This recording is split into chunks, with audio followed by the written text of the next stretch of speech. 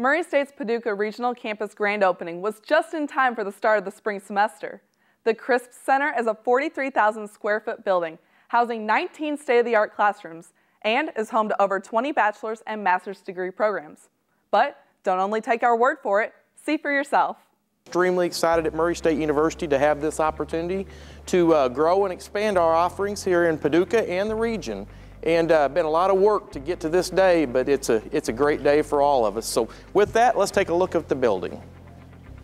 One of the things the old regional campus here in Paducah lacked was a place for our students to get together at the same time.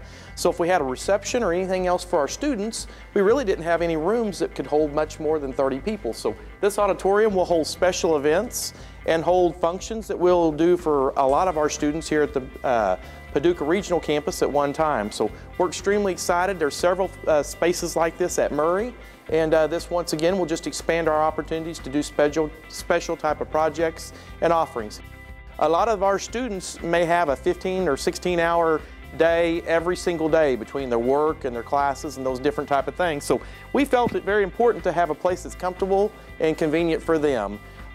Pepsi-Cola Mid-America is one of the major sponsors of this building. It's named the CRISP Center, and we're very thankful for Pepsi and their contributions to this building and making a lot of this available to us. So this is what we're calling just a student activity area. It'll be for the students. The students that are out there walking with us, step in the room if you would please. These are some of our existing students over at the old campus, and they're the ones you ought to ask about how excited they are about this building, because I can promise they're all elated today getting to see the new facility. Having said that, they all are KEASP members, is that correct? Which is our Kentucky student organization that works with teachers. And you see many of their mini awards behind us right here.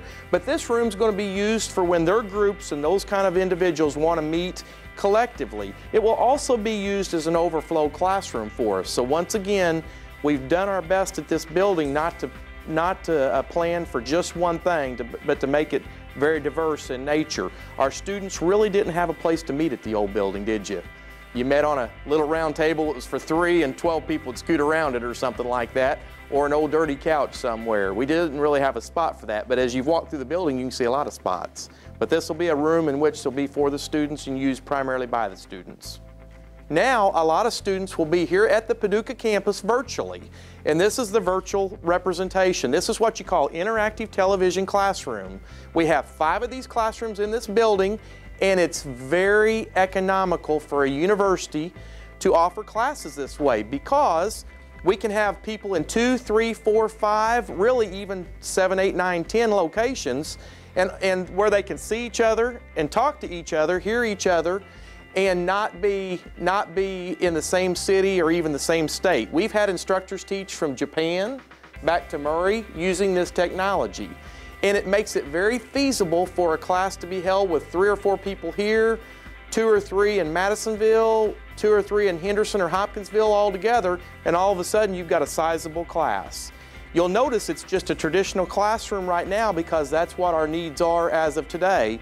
But built into this room, under these tiles, is roughed in all of the plumbing and the piping that they need to do a biology lab, a chemistry lab, a physical sciences lab, or most anything that we would need for any of those type of degrees at Murray State. The reason it's not finished today is because we don't know what the needs of the future are going to be.